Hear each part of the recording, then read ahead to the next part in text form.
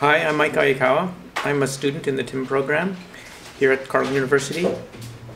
We were just given the green light by the Ottawa Young Entrepreneurs to move forward with our project. What it is a product based around QR codes. You may have seen these. And what it enables you to do is add content to things like this and things that you attach these to. So it works very simply. We have an app that runs on both the iPhone and on Android, and people can use this to connect to our QR codes or any other QR codes that might be around. All right. Here's an example of what we're doing.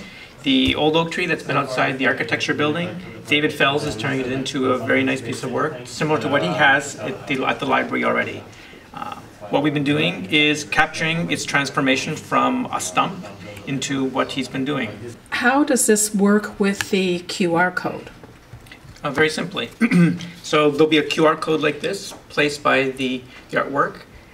Any visitor can just scan this with their phone, and they'll immediately come to this page, and they can look at this information as they wish, and they can also, if they use our ScansEye app, they can post their own comment back to the code. So it remains live. It's not static. It becomes part of the history of the artwork.